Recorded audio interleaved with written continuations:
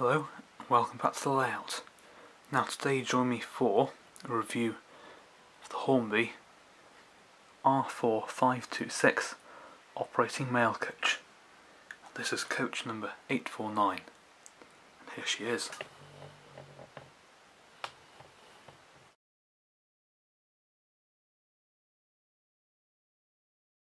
So inside the box, what do we get? Well, first of all, we get the coach, then we get the operating pieces, which of course is the drop-off shelter, and bring the focus to the background, and the pickup just here. We also get two ramps, one of which you can see here, and the other one is underneath the train in the middle. There is then a set of simple instructions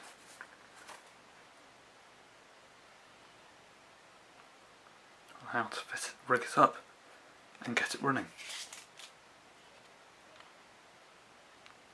So let's have a closer look. Starting off with the night mail coach itself, otherwise known as the TPO, Travelling Post Office. We start at the left, and first off we have the corridor connection. At the end, the buffers underneath and the NEM tension lock coupling. We then have the number here, which is 849, and of course we have the gold lining again in between the chocolate and cream. At the top then we have some windows. These are glazed windows, so they have a nice realistic effect.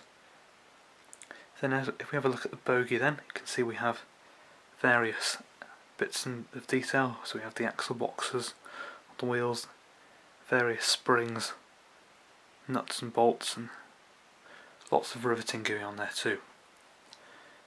So moving further down then, there we go.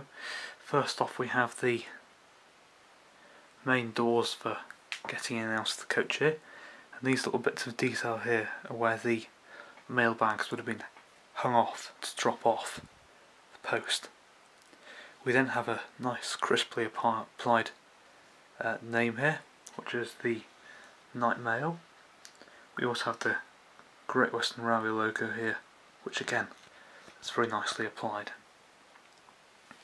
Underneath then there's some underframe details. We have the main frame here, which of course would have been some sort of metal, steel frame perhaps. Then we have various boxes and bits and pieces.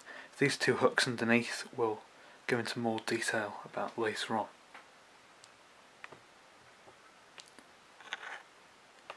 At the far end of the coach then we have another set of doors here, which also have drop-off hooks for the post, and then at the end here we have two doors or hatches.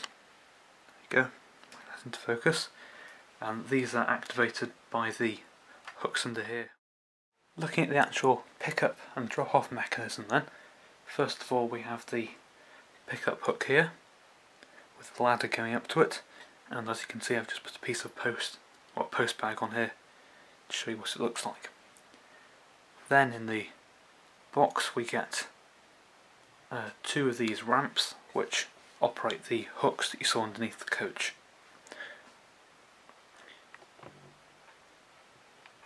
Further down then, you can see we have the drop-off shelter.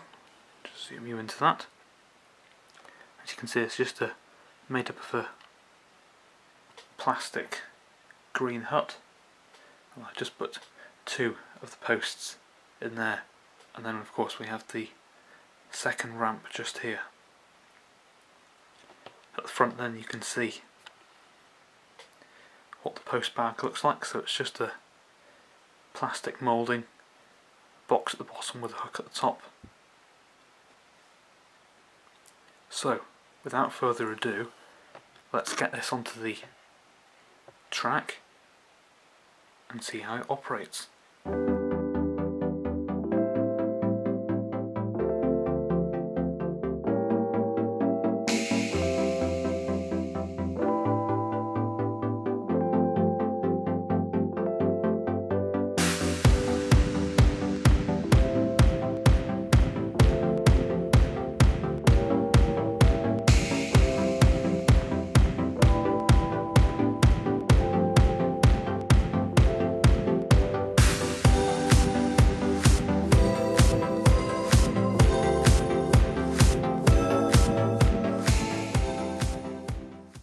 there she is, the Night Mail coach behind the Great Western Diesel Railcar number 22. All ready to go. I've got the post system rigged up. So let's have a look at some running shots.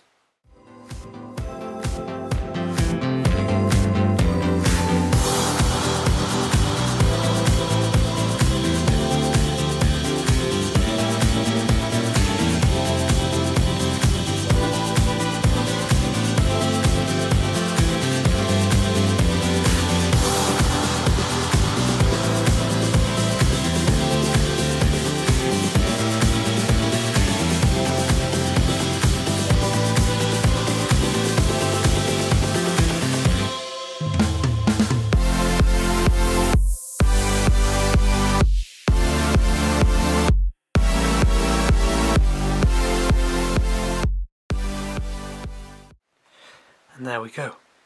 So hopefully you enjoyed the few running shots just there of the Night Mail coach in operation on the layout.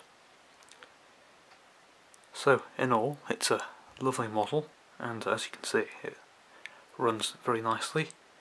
A bit of a click and a clack as it goes over, so I'm thinking of putting a bit of pad inside the box just here where it picks up to soften the sound. But on the whole, as I said, it's a really nice model and it works perfectly with no fault to find. So thank you very much for watching. I hope you enjoyed this video of the Hornby Night Mail coach. Thank you for watching. Bye for now. Bye.